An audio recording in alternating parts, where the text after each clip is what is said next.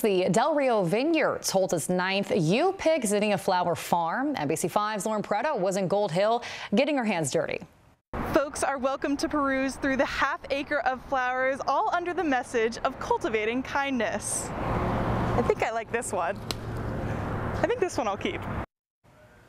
Well, Lena Freeman with Del Rio says the flower farm was created in 2016 by the owner Jolie Wallace as a way to give back to the community. The flower farm is completely free and it's open from dawn to dusk every day. This season's flower farm features zinnias, of course, but also some cornflowers and soon to bloom sunflowers. And Freeman says as time goes on, more people pick bouquets.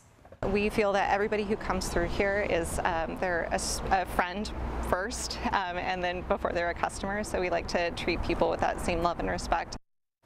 I mean, who doesn't like flowers? Freeman's advice: park at the vineyard and bring your own shears and water.